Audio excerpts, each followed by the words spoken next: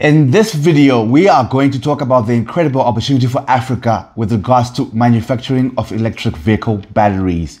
Africa has always been accused of not taking advantage of its resources to develop their own economies. Is Africa going to miss out again? Let's have a look. What do you need to make a battery? In its simplest form, a battery has a few components, which are two electrodes, a cathode and an anode, a liquid electrolyte, and a separator. And all of the materials that go in to make all of those things are widely available and really available right here, right now in Africa. Let's take a look at Southern Africa as an example for this case. If you look at the Democratic Republic of Congo, they have cobalt. Actually, they produce 70% of the world's cobalt right now.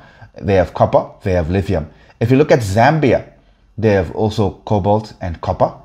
Actually, Zambia is one of the main producers of copper.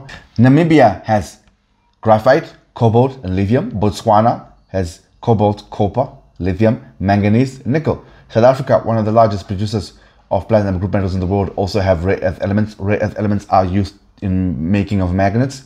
They also have cobalt, copper, manganese. Actually, 80% of the world's manganese is from South Africa.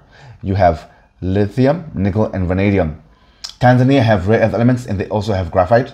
Mozambique have rare earths, graphite, and lithium. Madagascar also rare earths, graphite, cobalt, and nickel. Zimbabwe has platinum group metals. They also have rare earth elements. They have graphite, they have copper, they have lithium, and also have nickel. So everything we need to make batteries for electric vehicles we have right here in Southern Africa. So countries in the Southern African development community should therefore collaborate and start manufacturing these batteries right here, right now in Africa, instead of exporting them as raw minerals and then we import again the electric cars with finished products when we can make the electric motors and the electric vehicle batteries right here in Southern Africa. So this is just a snapshot. There's more minerals and resources across the continent, but we just thought we'd take a look at Southern Africa. And this map is actually from a paper, as I said before, from Eden Foley. The link is in the description below.